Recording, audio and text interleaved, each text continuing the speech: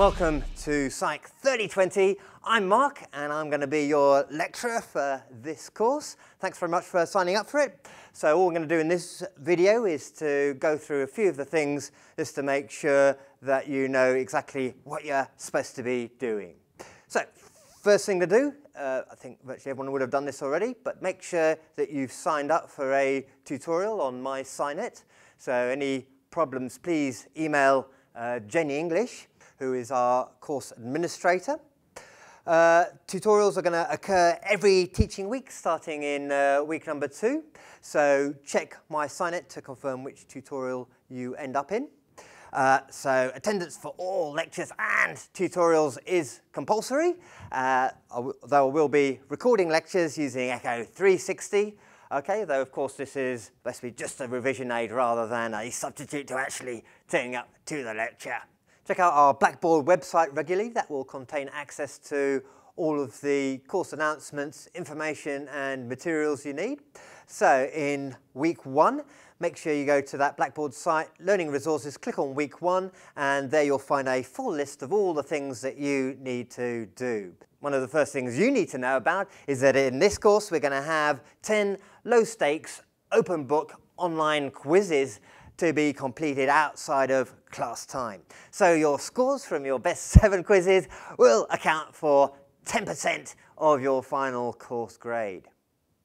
Okay, so if you go to the PSYC3020 Blackboard website, click on Assessments, then click on Low Stakes Online Quizzes for a full briefing and access to the quizzes. So there is a practice quiz you can have a go at this week, week 1, in order to check that your setup works. Second assessment is an assignment, assignment 1.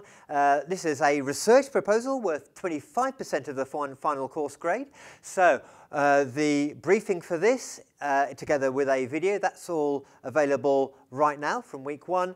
And so in week 1, please have a look at that briefing video, have a read of the assignment briefings, and also you'll find 2 example assignments that you ought to have a read through as well. Try and do all of that before you get to your first tutorial in week 2, because in that first tutorial we've created an assignment 1 priming activity that will help you get you a kickstart in that assignment, and the more you understand about the assignment up front, the more sense that activity will make.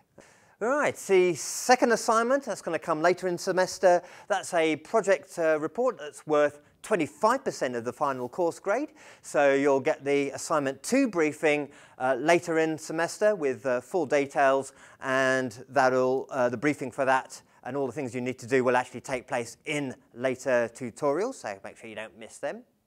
And the fourth and final bit of assessment is the final examination. It's all multi-choice, but I'm reliably told that it's really hard.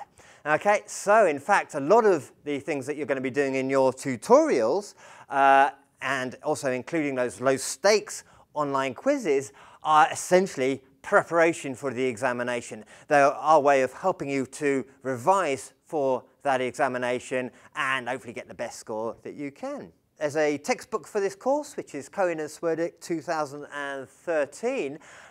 So people always ask me whether you need to buy this up front. So the answer to that is that this is very strictly an optional buy. So I'd actually hold off for the moment and only buy it if you're really struggling with the course content and you don't understand what I'm going on about in our lectures. So that's it for this briefing. Hope you enjoy the course, and I shall see you in the lectures.